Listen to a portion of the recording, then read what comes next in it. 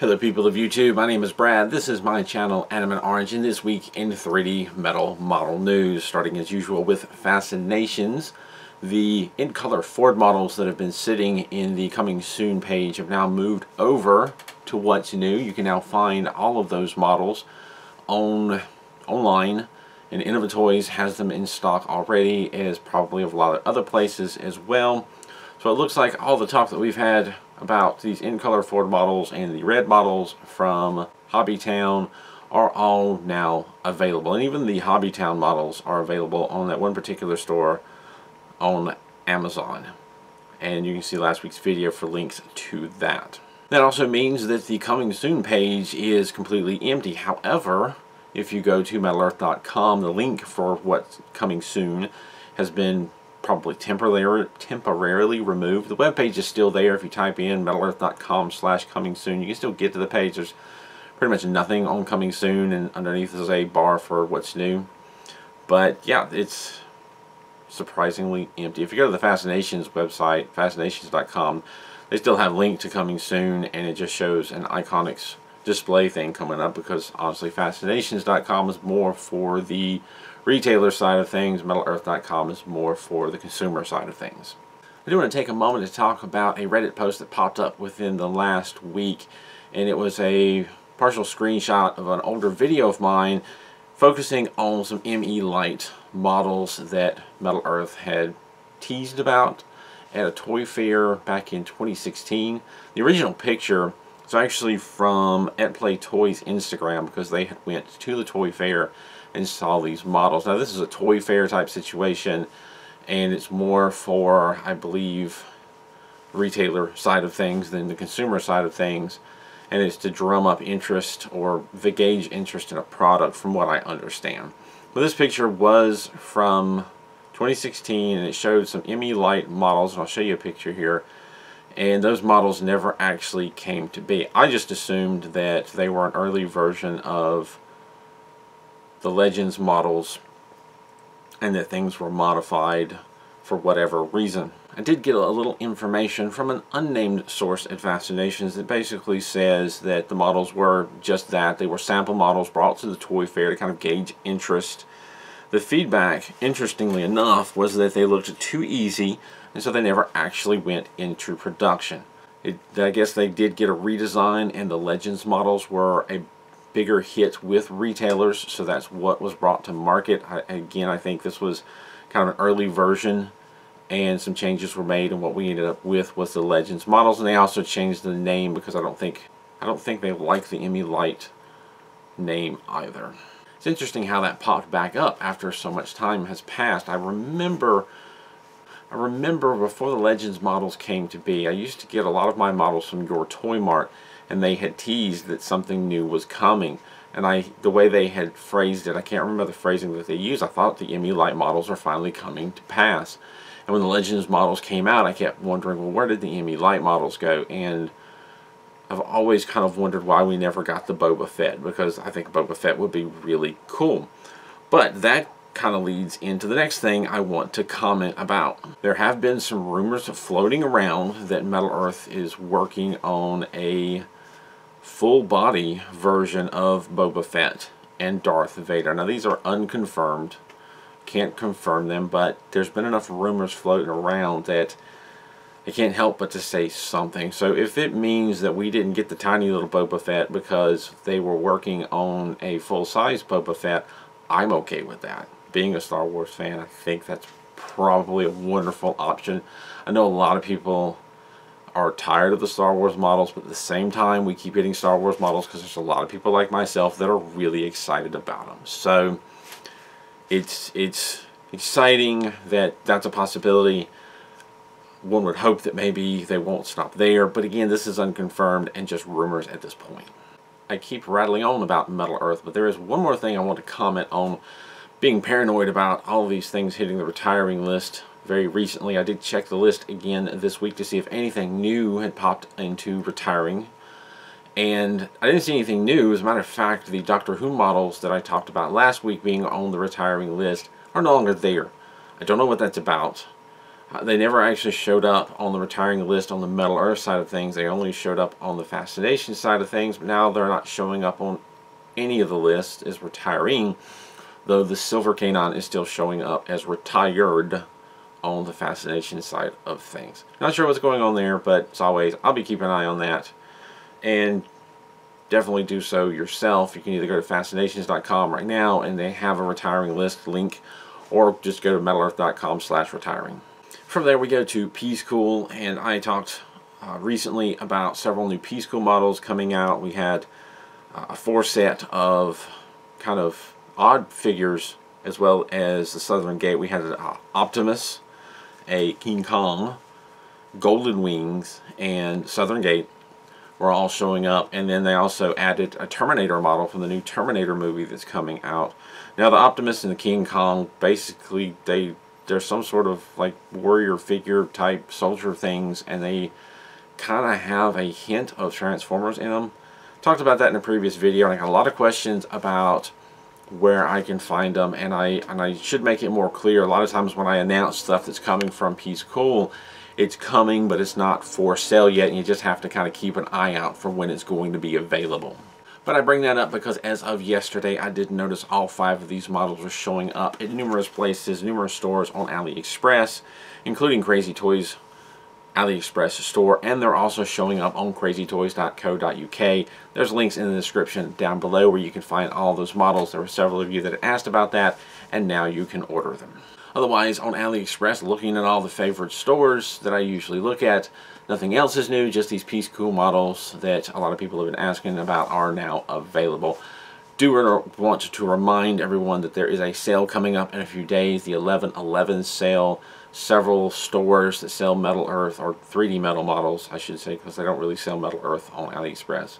Several stores that are selling 3D metal puzzles or metal models are taking part in this sale. So if there's models you're looking for, you can go to a few of the stores and check out their 11/11 sale and plan on ordering something ahead of time, or plan on what you're going to get.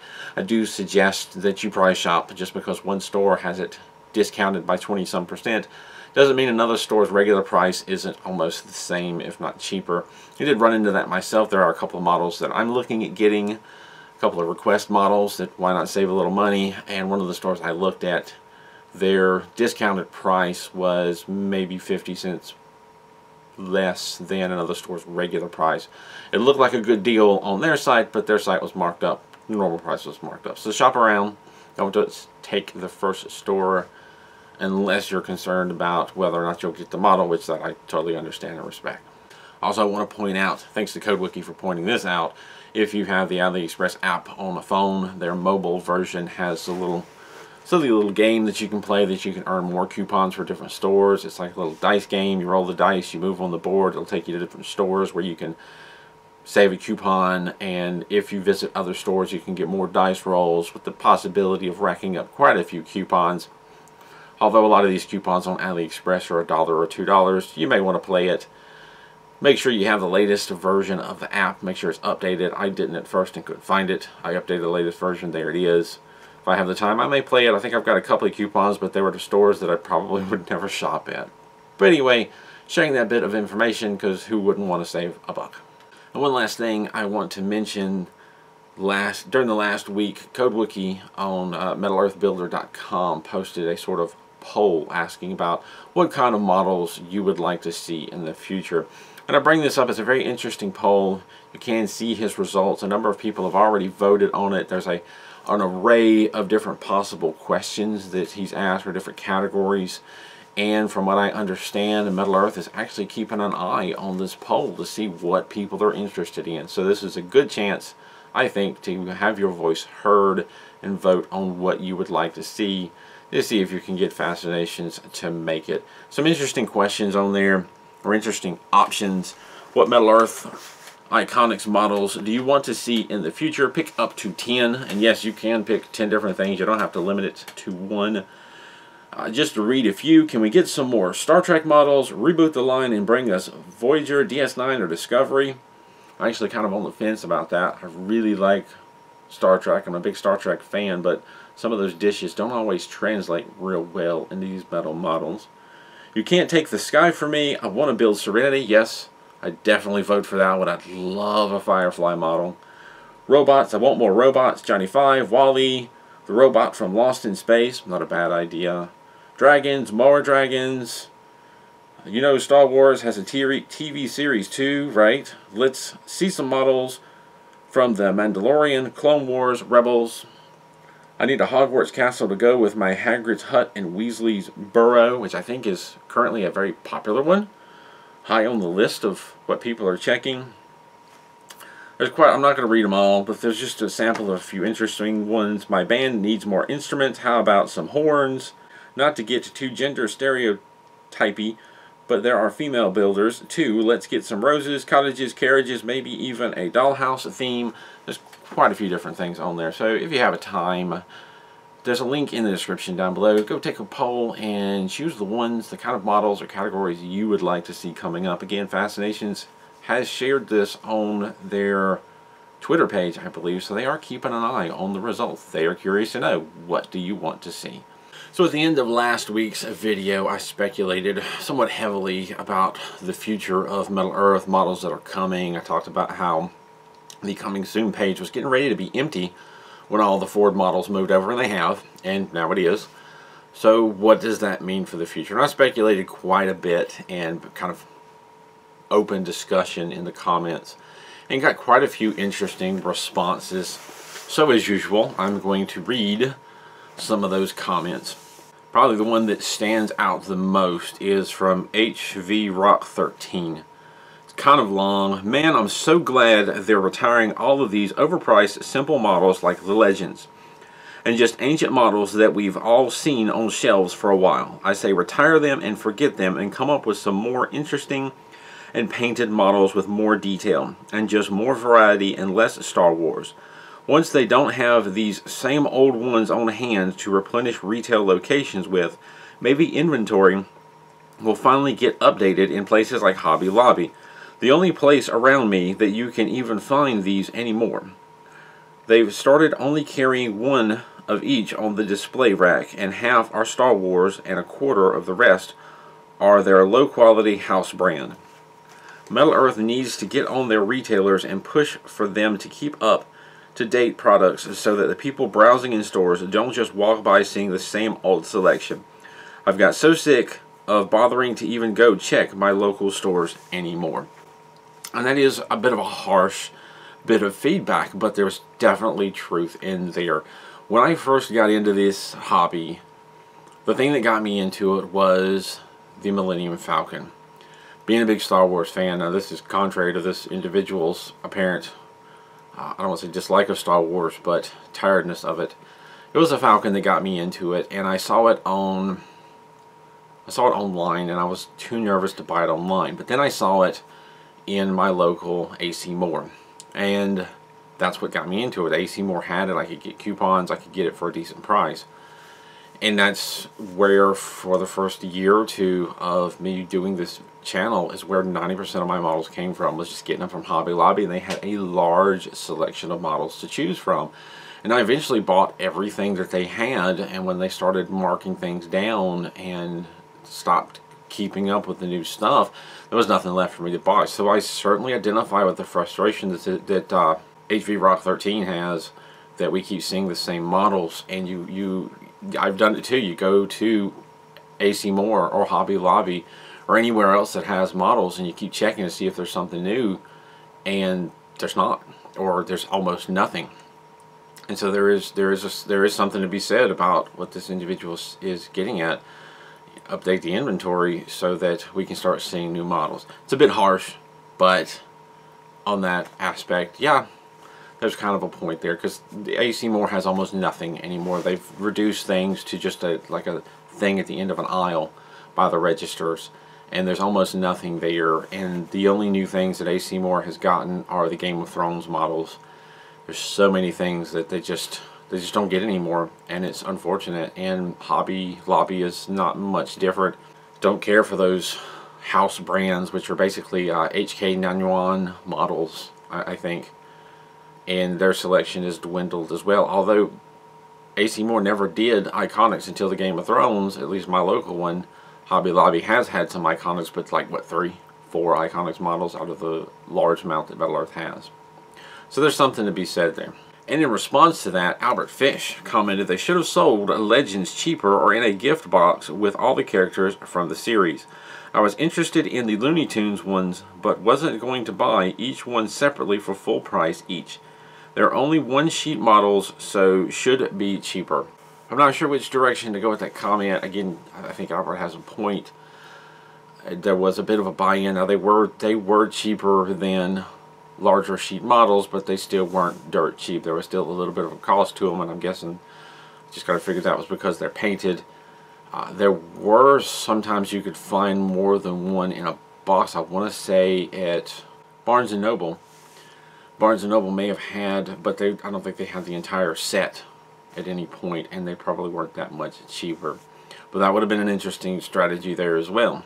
Now, moving on to other comments, we have George Bell. I'm extremely new to this hobby, thanks in large part to your channel, but I get the feeling that you are onto something with what may be coming next.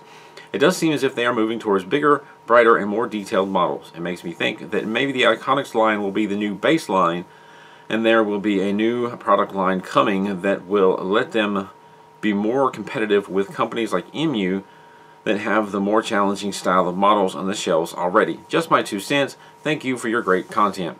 And that's an interesting thought. I do wonder myself if there definitely seems to be a trend to make things a little more challenging. I wonder if they're going to take it to that point where there's maybe a more challenging than Iconics line introduced. Albert Fish did make another comment outside of the response to H-Rock 13. Albert Fish commented, I'd love to see more Iconics models from films like the Ecto-1 from the original Ghostbusters. Colored like the DeLorean would look amazing. Also, maybe some tools like a chainsaw or something highly detailed and colored would be very interesting and unique to have with other models. Being a bit of a geek, Ecto-1 would be amazing. And the original Ghostbusters Ecto-1 with the 60s-ish Cadillac rather than the 80s Cadillac from the newer movie. I'd love to see the original Ecto-1. But yeah. Nick Zelenek, apologize if I've got that incorrectly. I would love to see more helmets. The Star Wars helmets are awesome, but I think more Marvel helmets like Ant-Man, Spider-Man, and Black Panther would be an exciting addition to Iron Man's, which is already out. They could even add a few DC ones, too. We have a Red Keep Castle from Game of Thrones, so I think a Hogwarts Castle would be aptly appropriate as well, along those same lines. We have had many Ford models come out. Being a Harry Potter fiend, the Ford Angelina would be a fine addition with the prequel series Fantastic Beasts arrival. I would personally like to see some creatures from the Wizarding World with Fascination's announcements of larger and more detailed models. And think about the car from Metal Earth. I'm guessing that's what the Angelina is. Was the car that the Harry and Ron stole, the flying car. That would be very interesting. And the idea of more helmet or bust figures of Marvel characters. We do have the Mark 46 or 45 helmet. It would be interesting to have some other bust or helmet figures as well. Jay comments, another great vid, Brad. Thank you. Personally, I hope you're right. As someone who prefers the larger models, it would be nice to see Fascination step up their game. They may get some business out of me. I do agree that this could hinder newcomers to the hobby, though. Thanks again. I don't know that I could comment any more on that than what was already said, but yeah, it certainly would attract more people since they already have a pretty good established base out there. It would keep that base engaged if they have more complicated models, but they could easily keep some simpler models to get people introduced to the hobby. Kevin T. Having built Yamato and the Missouri battleship, I would love for them to do more ships. I would like to see added are the HMS Hood, the German Bismarck.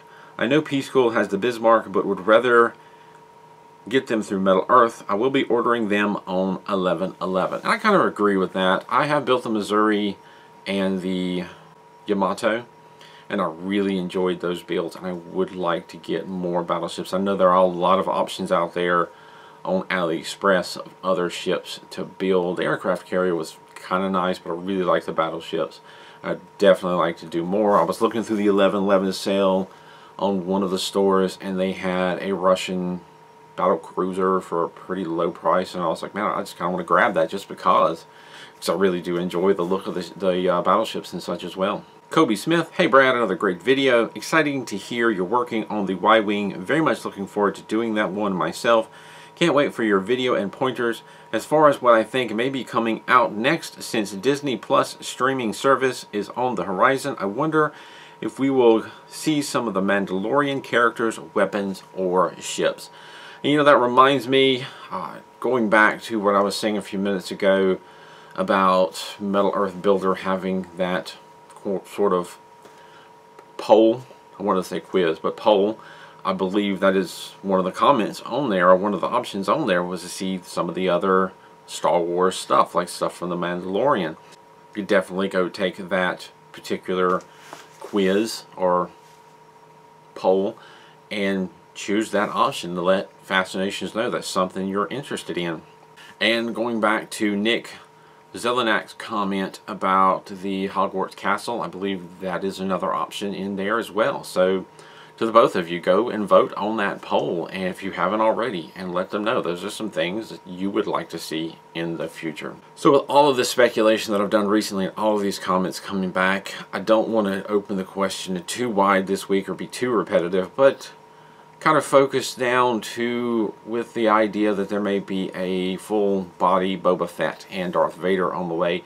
Is that something you would be interested in seeing? And what other full body type figures would you like to see Metal Earth come out with? Leave your answers in the comment down below. I will leave it at that. As always, thank you for watching. Thank you to my Patreon supporters for supporting this channel. In response to a comment in a couple of weeks ago about a wish list on Innova Toys, I do have a wish list, and I've started including a link to that in the description down below as another way you can support this channel. There's links to Patreon, there's links to Ko-Fi, and there's links to that wish list as well.